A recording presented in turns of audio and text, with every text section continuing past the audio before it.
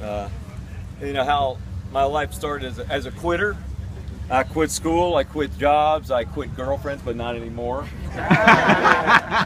When I started running, I needed discipline. I recall telling one of the fighters I ran with, Bulldog, I was going to run every day for the whole year of 1975. It was January 1st, and I was planning that for months. He looked at me like I was crazy, and of course I was, and I still am. But I remember that day like yesterday. It was cool, crisp, and sunny. And in the beginning, selfishly, I ran by myself, and now unselfishly for thousands. The first year I got food poisoning, I stepped on a nail, I had shin splints, I had pneumonia, and I persevered. And I remember a lifeguard by the name of Dave Ney.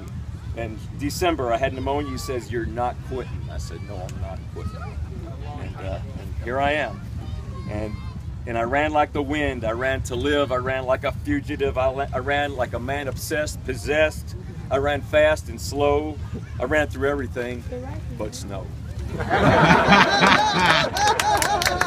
ran in the wind. I ran in storms, lightning, thunder.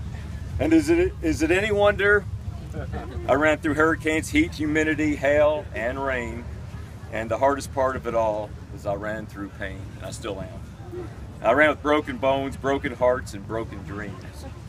And I never paid to run, but I always prayed to run. And I never took this gift for granted for what I was handed.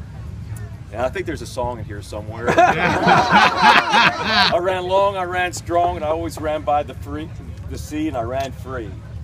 So I ran with the memories of yesterday, the here and now, and God willing, the hope of tomorrow.